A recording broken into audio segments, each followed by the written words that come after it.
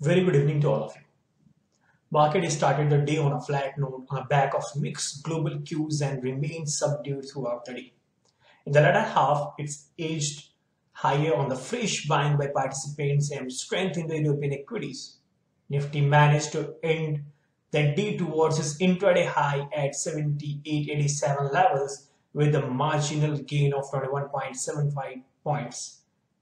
On the sectoral front, Bank Nifty, FMCG, IT, Pharma, and the reality outperformed the broader index, while the Nifty Auto, Media, Metal underperformed the broader indexes.